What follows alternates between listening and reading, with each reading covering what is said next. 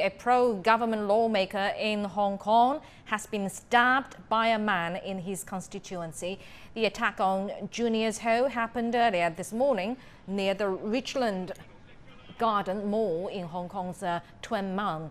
A man who was talking to Ho suddenly produced a knife and began stabbing him and his two assistants.